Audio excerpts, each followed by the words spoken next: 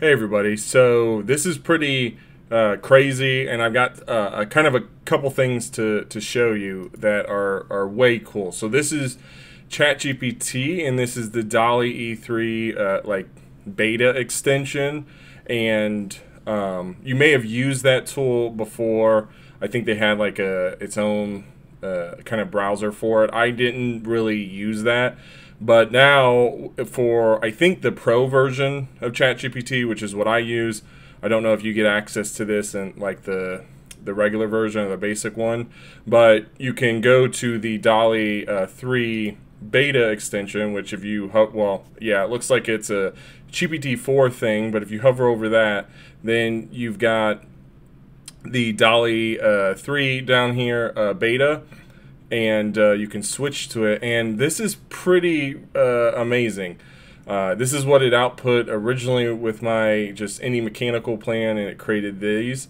And then I said, sorry, can you create me a building HVAC mechanical system construction plan? And it created these. They're not what I expected, but they're still incredibly interesting. And then down here I said, can you create me a catchy YouTube thumbnail highlighting the impact of AI tools?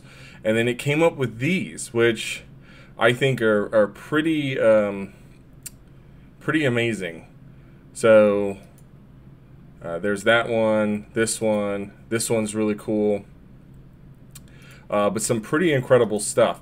And then while I was poking around, I found this one, so the advanced data analysis. And if we switch to that, and I've got this folder open here, we can upload, so in this folder, this is a DYN. You can upload like data, CSVs, and say, hey, can you analyze this? I think you can also upload Python scripts and say, hey, fix this code or change it in this way, and then re-download it. But we're gonna take this DYN, put it in there, and then say, can you tell me what this does? Actually, we won't even say that it's a Dynamo script. Let's just see what it outputs. But this is incredible. I mean, it's got me a little bit nervous on what the future is. It's exciting, but it's moving so quickly, it's almost hard to keep up with. So, description, Dynamo script, script name, basic one input. The script has two inputs, both of which are numbers. The first input has a value of 2, and then the second a value of 6.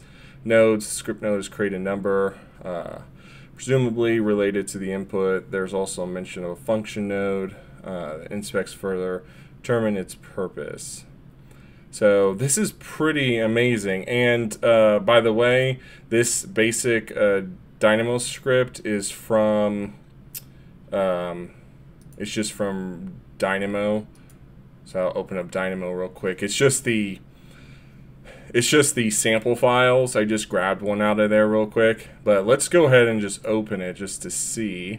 So it's this here. So these samples, you'll find them right there. But let's go ahead and open this. And then we'll see there's two inputs.